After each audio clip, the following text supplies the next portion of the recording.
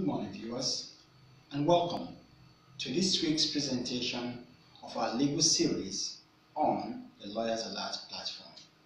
Sincere apologies for starting a little bit behind schedule.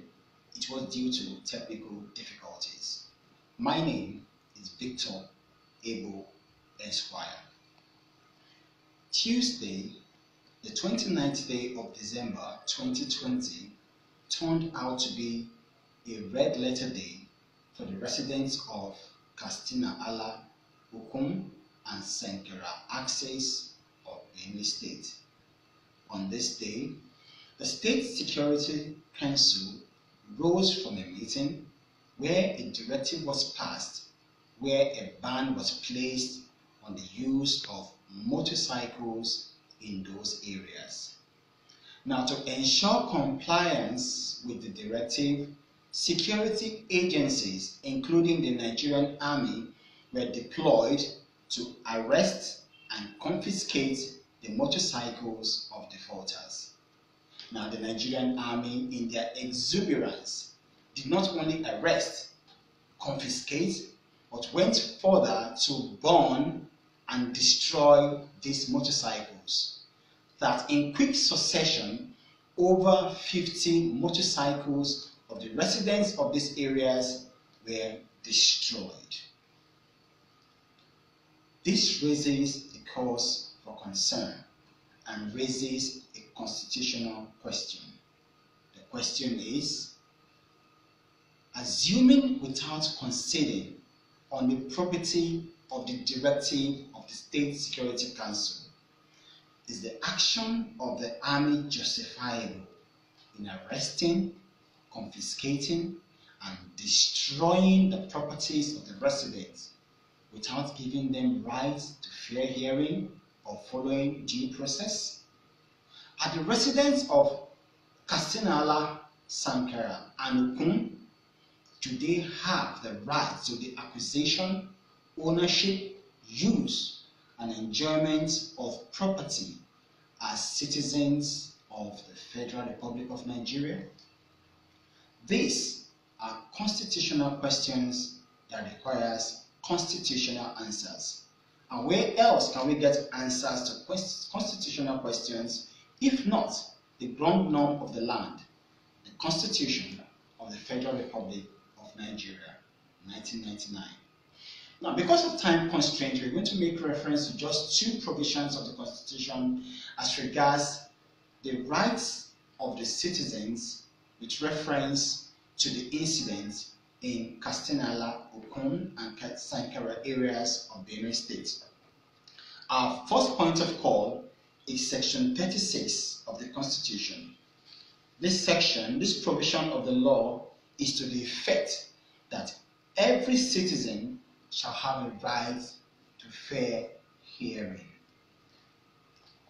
Which brings back the question: by the actions of the Army in arresting, confiscating, and destroying the motorcycle of the defaulters, of the alleged defaulters, without granting them the right to fair hearing, without bringing them before the court of competent jurisdiction, is that action justifiable? Now, the second constitutional question is whether the citizens have a right to the ownership, acquisition, use, and enjoyment of property. The Constitution is very clear and precise as regards that. By the provisions of Section 44 of the Constitution, it provides that every citizen shall have a right to own movable and immovable property in any part of the country, and nobody shall have the right to remove such property except by the provision of the law. Now, with these constitutional issues being raised and the premises established, how does Lawyers Alert come in? Lawyers Alert is a human rights organization that speaks out boldly for the vulnerable. We give voice to the voiceless and defends the defenseless. Lawyers Alert condemns in the strongest terms the actions of the Nigerian army in arresting, confiscating, and burning of the motorcycles of the residents of Ukum, Kastina, and Senkera axis of Benue State without reference to the principles of natural justice, without following the due process of the law, assuming and not conceding that there were actually defaulters. Were these people brought before a court of competent jurisdiction? Were they made to stand trial? Were they sentenced according to the provisions of the law? No, this was not done. Rather, the army chose to be the judge, the jury, and the executioner. Such arbitrariness is vague to our laws and should never be encouraged. Secondly, Lawyers Alert condemns in the strongest terms the failure of the Security Council in providing adequate security for the people. Rather than doing so, a directive was passed subjecting the people to a further second wave of poverty.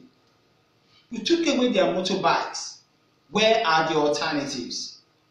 Did you deem it fit to provide tricycles as alternative to convey the people from one destination to the other?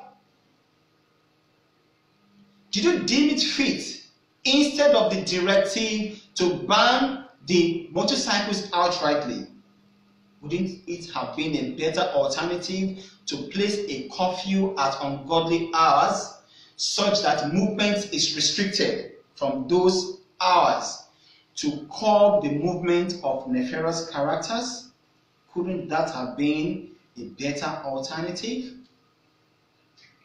In line with the above, Lawyers Alert has taken an action. For the sake of simplicity and clarity, I'll be reading out verbatim the action that has been taken by Lawyers Alert. Now, Lawyers Alert has filed an action in the High Court of Benue State against the Governor of Benue State, the Attorney General of Benue State, the State Bureau of Internal Affairs and Special Services, and the government of Benue State as a whole. And in doing so, we are seeking the following relief: a declaration that by virtue of the provision of the Constitution of the Federal Republic of Nigeria, the right to fair hearing and the right to the acquisition and ownership of property of every citizen is guaranteed. 2. A declaration that the actions of the Nigerian Army in impounding, setting ablaze, and destruction of over 50 motorcycles belonging to the residents of Kastina and Ukum local government areas without trial before a court of competent jurisdiction is a breach and gross violation of their fundamental rights. 3. An order compelling the council to withdraw, stop, and reverse the destruction, impounding, burning, and setting ablaze motorcycles of alleged offenders. And 4, an order mandating the council to replace the over 50 motorcycles of the alleged offenders that have been burned and destroyed by personnel of the Nigerian Army by the directive of the State Security Council. We seek justice for the people of Kastina. We seek justice for the people of Ukum.